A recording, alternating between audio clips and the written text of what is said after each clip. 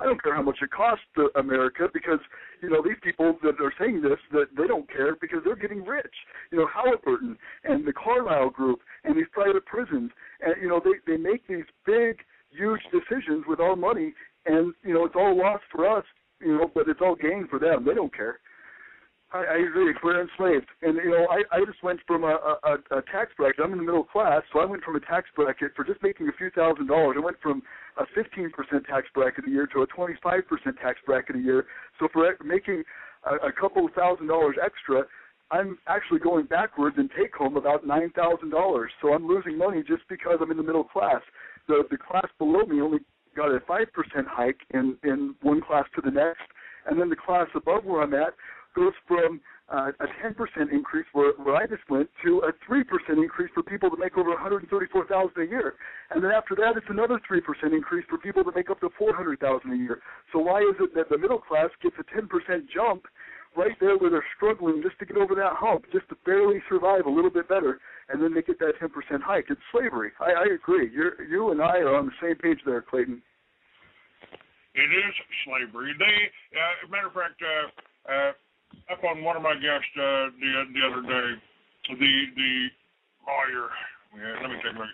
He's got run about slavery, and all they've done is expand the farm, and you are the farm animals. As long as you're happy and pretty well fed, and you got your television and your beer in your hand, you know, and you pay your taxes, then everything's okay. No, I agree. You know, it's a convenience store society. That's what I say. It's, you know, everybody takes the easy way out. They don't, you know, they don't necessarily fight for their rights. So the government harvests from us because we're so easily amused. You know, we got our beer, we got our football, everything's peachy. You know, and then they just take advantage of us. I'm not a slave. I'm not a slave. I go out and get my pickup, get a beer, go get a beer. Watch. See, I'm not a slave. Yeah, exactly. Yeah, no, I agree. And the Brian, yeah. Excuse me one second, guys.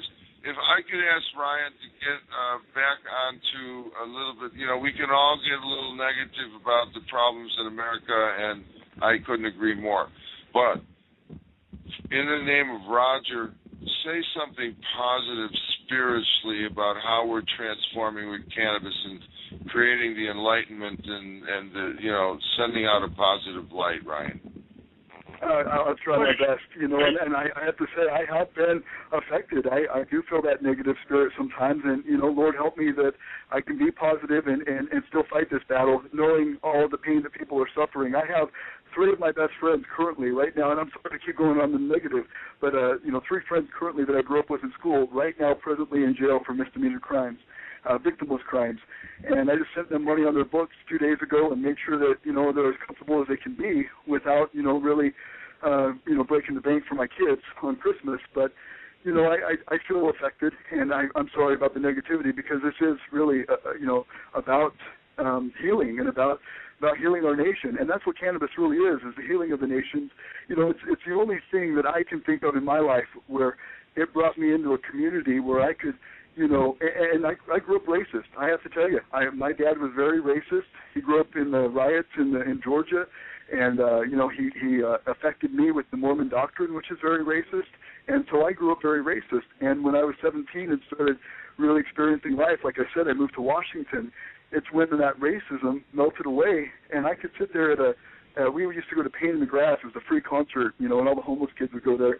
Black, white, Chinese, Jew, Mexican, whatever, we would sit around in the same circle and laugh and joke and pass a joint and heal and feel that love that God gave us, that blessing that, you know, that sacrament really that God gave us to heal ourselves with.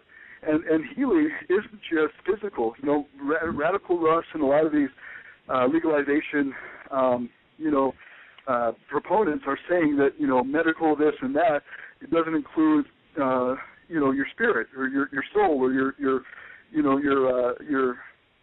your spiritual well-being or your satisfaction in life. I disagree. I think the stress goes down. I think the animosity decreases. I think that you know, the healing comes from inside.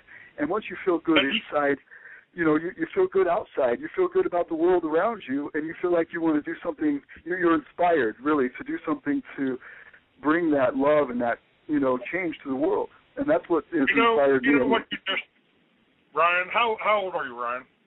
33. You know what you just described? You just described the love-ins and the war protest and the meetings in the parks. The hippies made the headlines. We created the peace symbol. My first real job, was selling peace symbols to Kmart. What you just described is what we did in the 60s, and we stopped the Vietnam War. The war was wrong, but, God help you if you say anything bad about any of my Vietnam vet brothers. Absolutely not. No way. And that's what I'm telling you, Clayton, is I was raised in a military family too, and that's what Prohibition did to me, was take away my heritage. I couldn't even join the military like my forefathers and serve my country and make a difference that way and get educated and be a productive person. I had to go through a different route, and I'm a productive person now after all those years of struggle. But, that's the thing is, the Prohibition is really tearing America's spirit apart. It's really taking our strength, which is us, the people, and dividing us and making that strength a weakness. And that's my point about. Go ahead. Divide and conquer is the oldest maxim in warfare, and I've been telling my listeners and my audience here, which needs to expand, by the way, folks. Look, I've written books. I've got books that detail all this. I've got the whole war on marijuana is to keep it illegal because governments are in charge of bringing the drugs in. The CIA runs drugs, the cocaine and the heroin, and you can bet if they're doing that, they're behind the marijuana smuggling too. There's no reason to smuggle marijuana over here if you can grow it in your backyard. Right. Absolutely. Yeah, I agree. And did you serve? Hey, Clayton, did you serve in the military? Let me get this in. Hold on just a minute, Ryan. Let me get this in because I've been trying to get this in, and then I lose it. It's if people have asked me, is marijuana a gateway drug? And I've said, absolutely. It damn sure is. If you got to go to a drug dealer to get it, they're going to sell you other drugs. They want to sell you other drugs. They want to get you hooked on something because you don't get hooked smoking marijuana. It doesn't happen, folks. It actually liberates you. It sets you free, and you can think for yourself. Go ahead. Any comments on it? Ray, you're on here too. Yeah, go ahead. I tell you, I'm just listening to you tonight, Ryan, and you're our guest. Continue with what you're saying. It's beautifully said. Go on. Okay, well, I don't expect that I've got any influence. I'm nobody really in the movement or politically. I mean, I'm just some guy that cares, but I care, and I just hope more people out there care. That's all I want. I want to inspire people to stand up for their freedoms, to know that nobody's going to do it for them. They have to do it themselves. There's nobody that's going to step in and fight for your freedoms for you, because that's how I've always taken life. I was raised on a farm, and I was always taught to work hard and to see the job through, and that nobody was going to do my job for me, and it's my job to stand up for my liberty.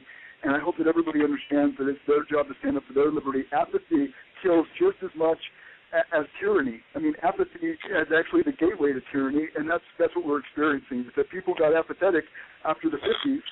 A lot of our culture, thought, we're the strongest country in the world. Nothing can come against us. We've defeated every battle there is. Okay,